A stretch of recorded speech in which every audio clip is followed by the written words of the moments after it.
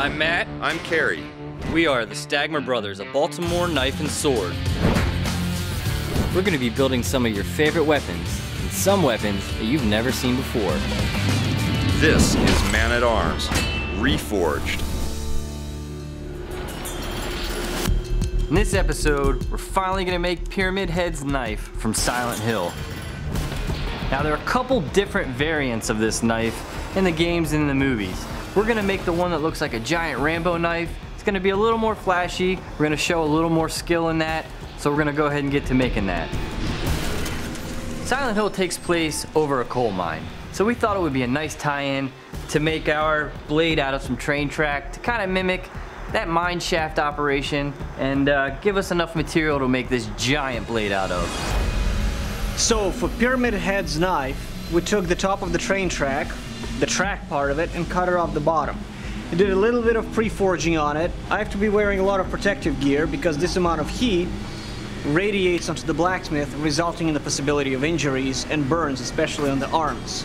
It will take me a full day to widen it and extend it, resulting in a pre-form of the knife. The first step Ilya is doing is drawing out the point. The shape of this knife blade has something called a clip point, much like a Bowie knife. It's just shaping that point, and then he'll draw out the rest of the stock to length and width.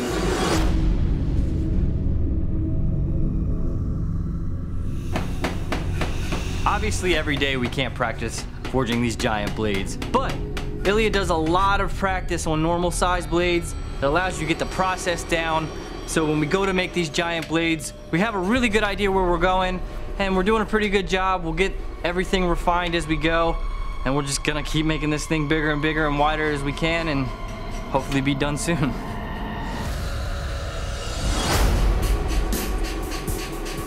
Because of the size and the weight of the blade, I needed Matt to assist me. One major problem is that as you're forging it, the weight of the blade itself forces it to droop over the dies. That creates not only a dangerous situation, but interferes a lot with the forming. Second thing is, in order to use the fullering dies in the power hammer, I need a person to assist me on the other side, stabilizing the piece. The fullering dies work by pinching metal. Normally, the fuller is pinched into the piece. However, if you use a series of consecutive fullers, each one deeper than the next one, and each one infinitesimally close to the previous one, you produce a bevel. Alright, now that we got a lot of the blade forging done, what we need to do is, I'm going to go to the chop saw, cut off the handle we have welded on, and then we're going to be able to hold it by the tip and do some of the forging down by the tang and the shoulder area.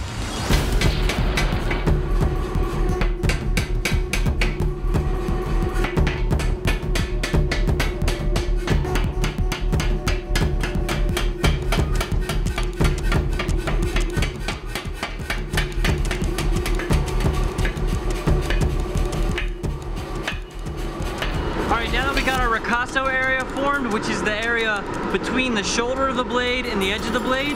Now we're going to go to the very edge of our dies on the power hammer and start pulling out that plunge grind look to the edge.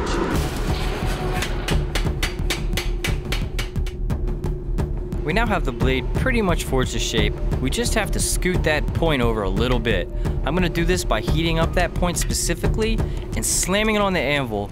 And when I'm done, it'll have a little bit of crinkle. Ilya will hit it with a sledgehammer. We'll go back, repeat the process a couple times until we get the material where we want it. Now that this blade is to form, we notice that the tang needs to be a little bit farther towards the back. I'm going to hold the blade while Matt and Ilya strike and push it down to where it belongs. The last few heats that we're going to do on this massive blade before grinding is getting it nice, true, and flat. We're going to use a flatter. I'm going to direct Ilya where to strike to get any bumps or lumps that could be left in both the bevel and the flat of the blade.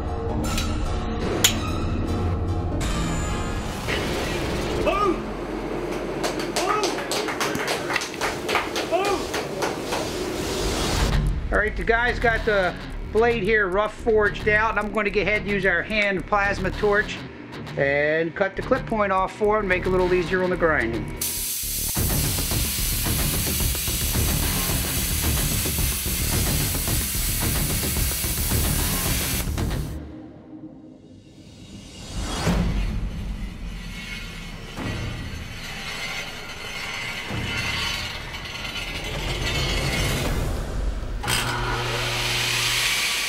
Here I carefully remove some material from the edge and the spine to create the desired profile before edging.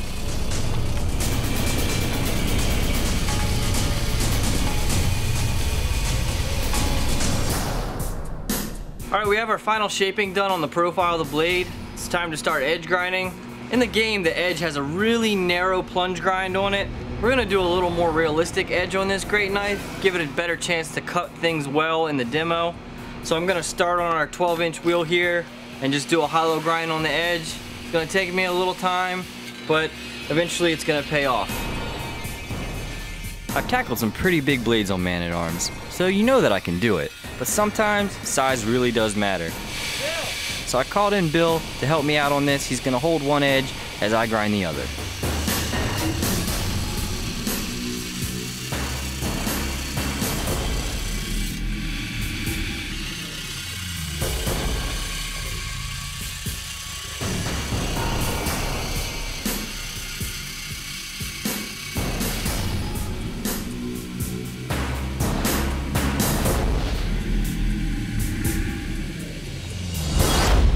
Alright, now that Bill and I have most of our edges roughed in, I figured now was a good time to take a break and start laying out where our back serrations and our fullers are gonna go. The back serrations and the fuller both start at the ricasso area and work their way up the blade. I counted in most of the designs about 9 serrations, and the fuller goes all the way almost to the false edge. If you ask 10 different blacksmiths or bladesmiths how to put a fuller in a blade, they're probably gonna give you 10 different answers. In this case, I use a 2-inch wheel and just freehand it to shape.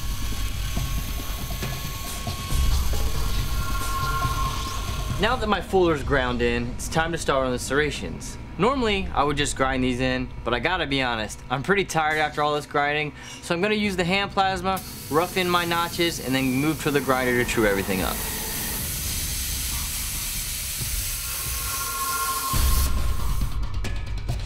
Now that I've roughed in my notches on the back of the blade, I'm gonna go ahead and true them up with a hand sander.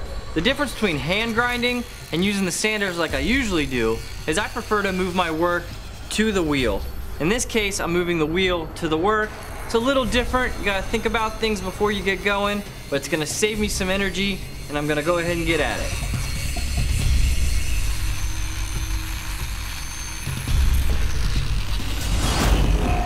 On the Silent Hill blade, we've got a really big knife. Kind of has a bolster more than a guard. It's kind of a big block of steel that goes on there. So we've got to make a pretty big slot in this. We're going to put it on the milling machine, slot where it goes all the way through for the tang, and then slot a shoulder that the rest of the blade can lock into to give it some strength. Okay, so once again, we're breaking out the old hobo furnace of doom for this heat treat. Basically what this is a couple electric kiln rings with a K-wool lined barrel. We're firing it with a giant weed burner powered off of propane. It gets plenty hot. It's gonna heat up to about 1550 degrees in about 10 minutes. Our goal for this heat treat is just to get the edge heat treated. So we're gonna heat that up, quench it horizontally, and let it sit there and burn out for a while, because it's gonna flame big and it's gonna flame for a long time.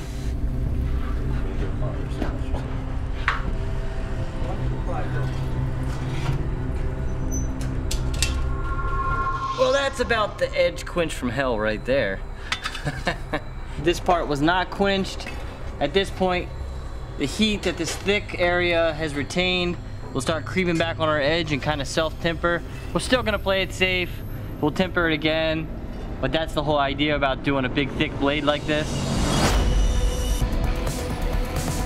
We noticed that this wicked blade always is shown with a lot of battle damage scars. Big scrapes on the side of the blade. So Ilya uses an angle grinder to grind these in, gives us the look we're looking for, and now we're ready to finish it up. This blade has an obvious rough forged finish in the game, so we're just gonna give it some highlights and some flash on both the surface, the back serrations, and the edge.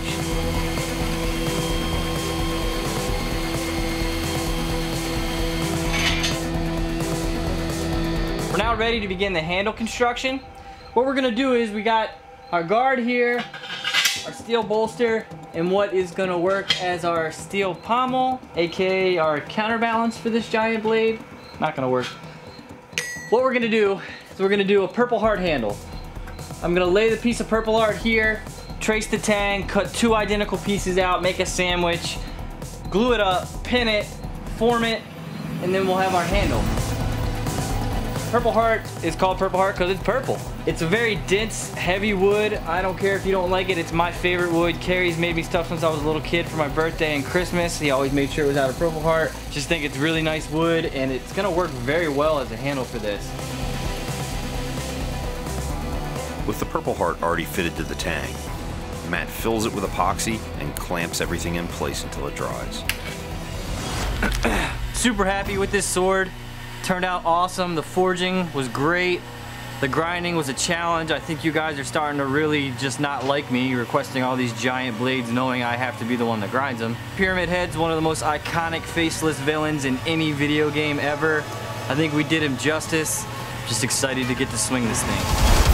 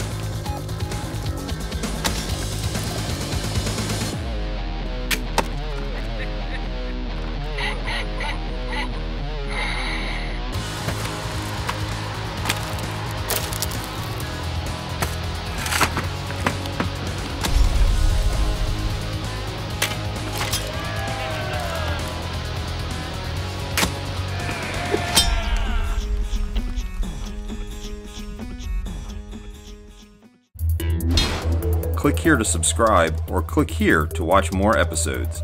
Thanks for watching Man-at-Arms Reforged. We need to know what you want the guys to build, so tell us in the comments below what weapons you want to see next.